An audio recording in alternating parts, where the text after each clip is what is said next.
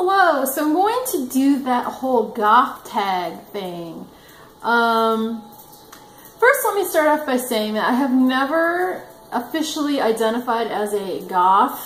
I've never labeled myself anything. I think that when you label yourself something, you put limitations on yourself and you give other people expectations, and they limit you. So I've never considered myself really a goth, because to me, goth is a very sort of specific-y sort of thing, and I've never felt that I really thoroughly fit into that genre. And I'll get more into that later. So, with that in mind, I will answer these questions. How long have you been a goth?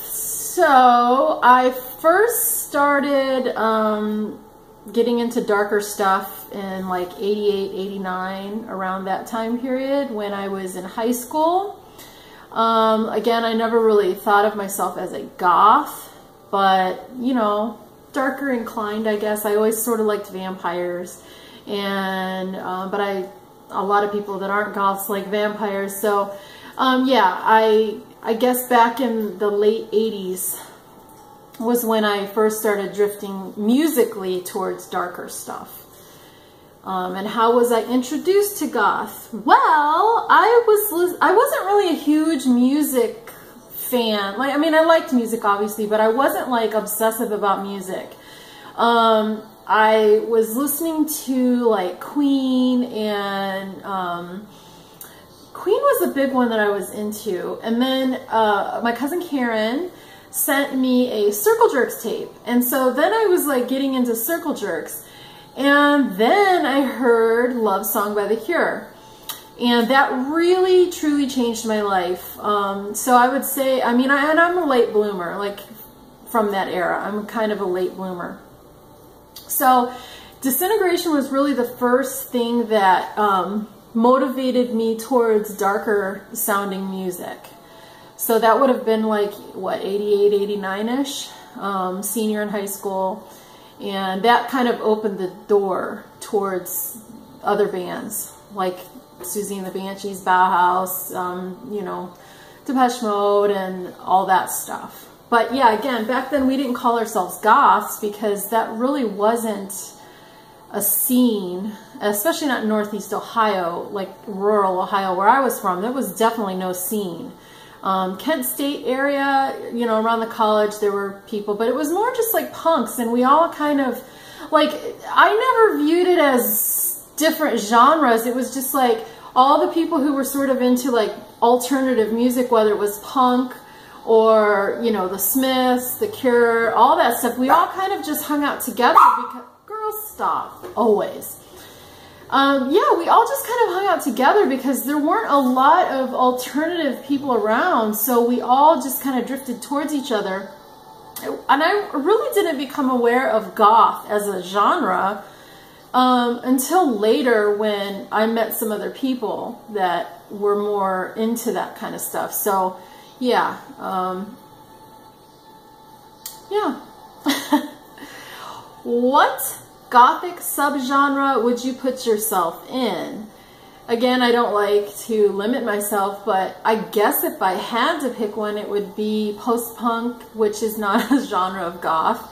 Darkwave, which I don't think people usually use as a subgenre of goth, which I'm kind of confused by because the whole darkwave scene was pretty big in the 90s, and Lycia was definitely a part of that.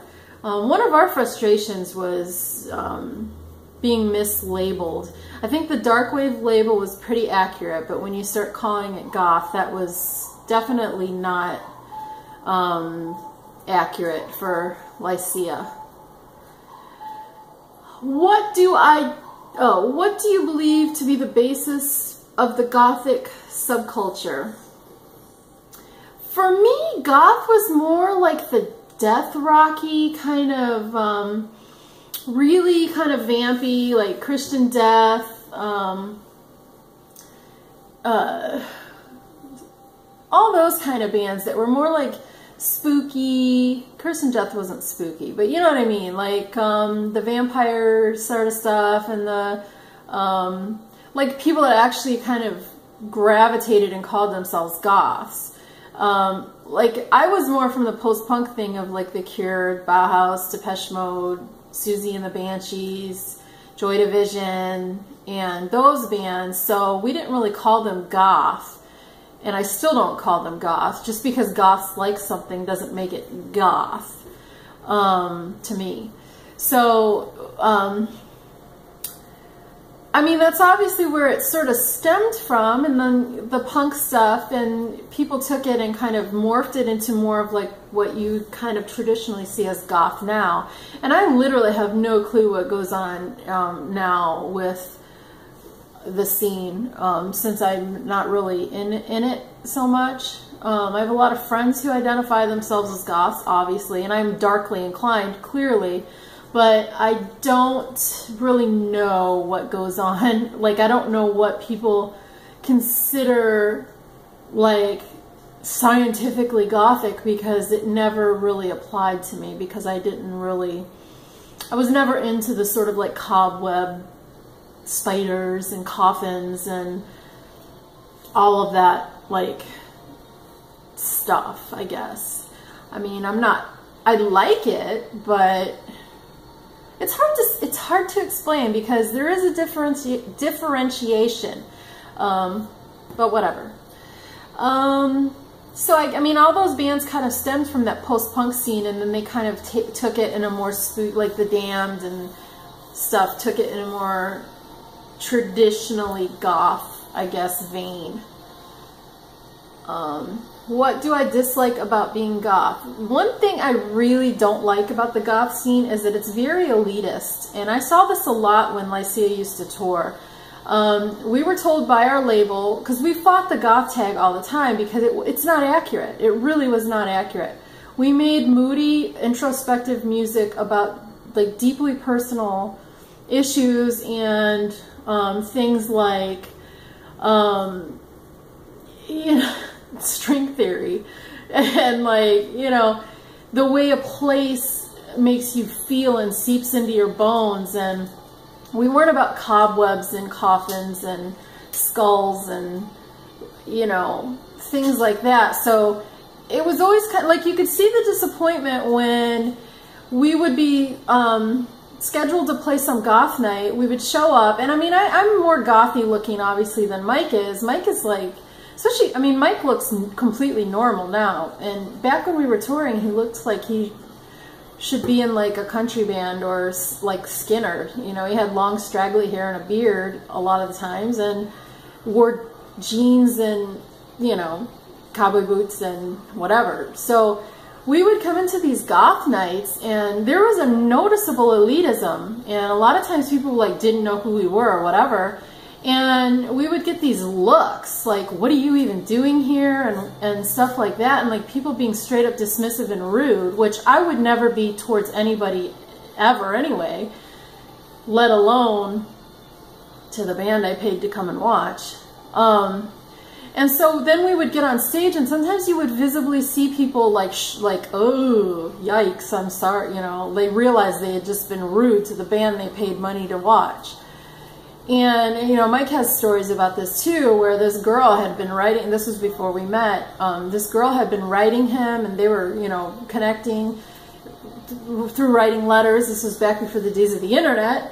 And he did this meet and greet, and I'm not going to name names, but there was another guy in the scene that was sitting at the table with him because they were friends, and he was very overtly goth. So this girl who he had been corresponding with comes up and starts talking to this guy as if it's Mike. And he's like, oh, that's Mike. The girl was noticeably like crestfallen and never spoke to him again, all based on looks. Like, this was the same man who wrote this music that you were so connected to, yet you see him and he doesn't look like Roz Williams or whoever, and that was it for her.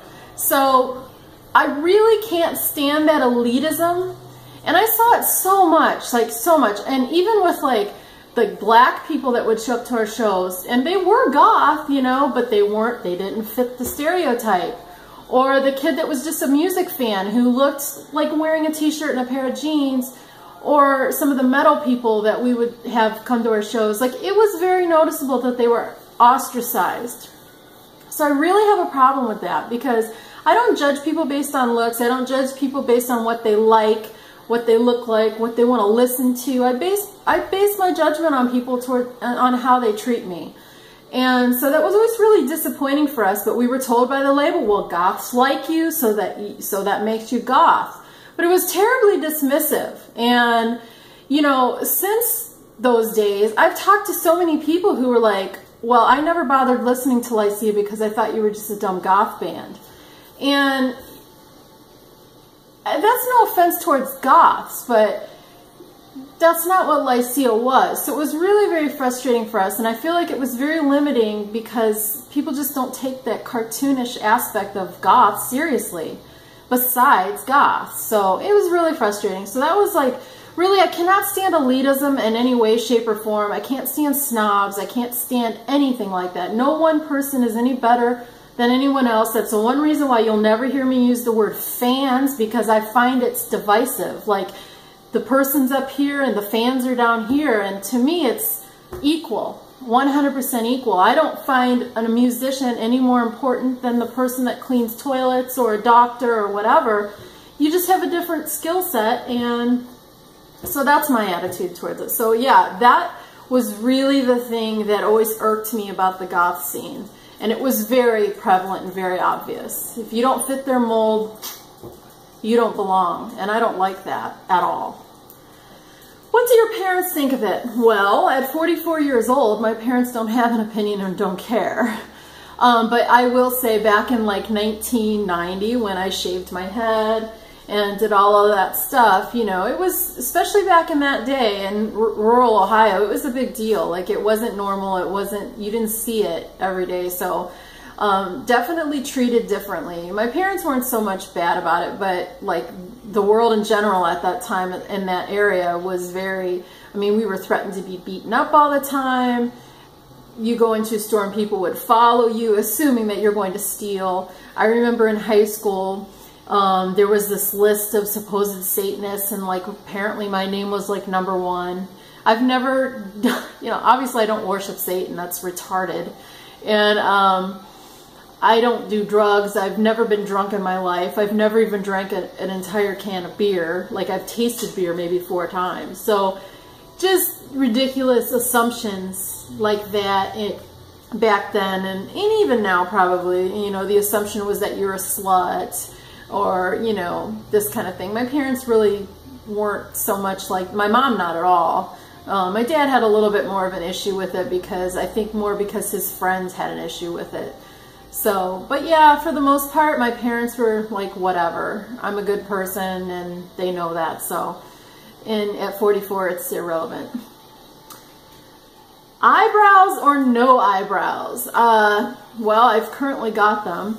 I have shaved them off numerous times. I'm like, eyebrows, yes. They're great. They grow there. They do their thing of keeping dirt out of your eyes. That's what they're for, right? Yes or no? Pro either way, I guess. What a random, strange question. Do what you want with your eyebrows. Whatever. What is your favorite band? It's hard to say, like, a favorite, because I like so many different kinds of things. I mean, The Cure is always going to be a favorite, because it's really one of the bands that changed my life. Lycia, the same thing. When I heard Lycia, it changed my life, obviously. So some of the bands that I've been into through the years, The Cure, Susie and the Banshees, Bauhaus, Joy Division. I really liked Current 93.